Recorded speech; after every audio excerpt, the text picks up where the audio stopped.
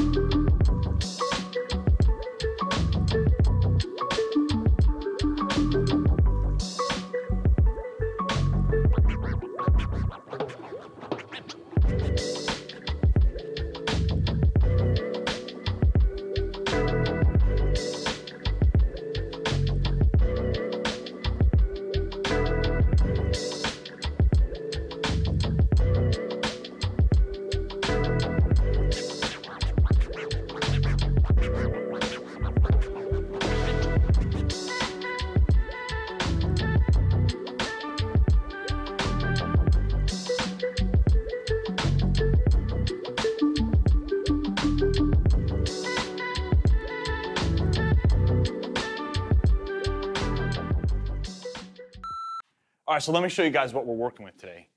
This is House of Color. All right, so let me show you guys exactly what we're working with today. This right here is House of Color Clear Candy.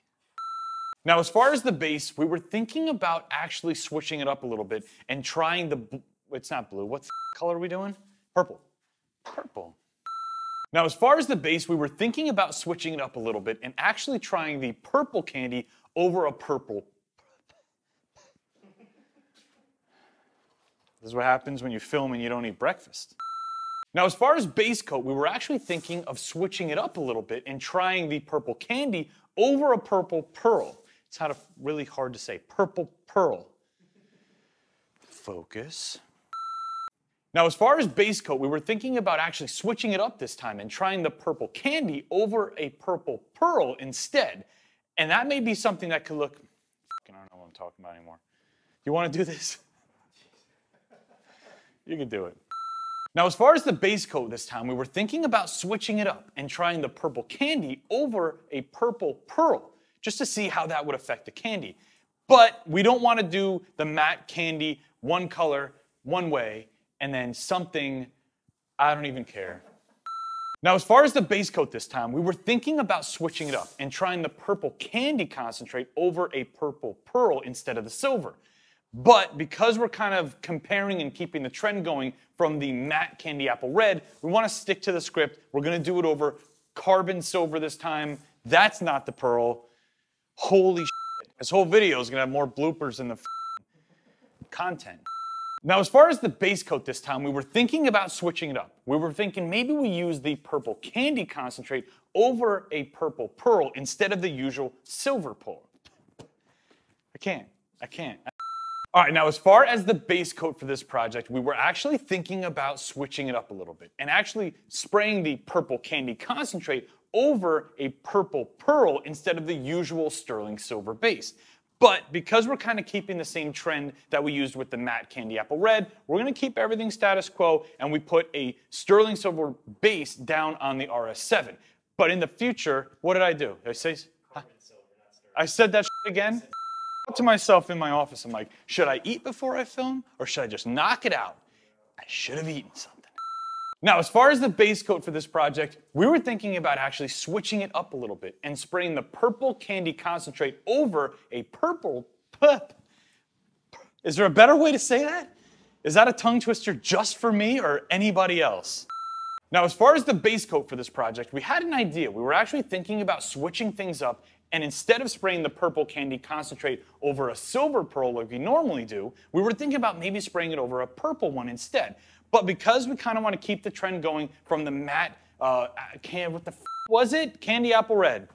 Now, as far as the base coat for this project, we were actually thinking about switching it up for a change. We were thinking maybe the purple candy concentrate should go over a purple pearl instead of the usual silver metallic pearl that we normally spray candies over. But we want to keep this on the same trend as the matte candy apple red to see how it compares in contrast. So we're going to actually spray this over a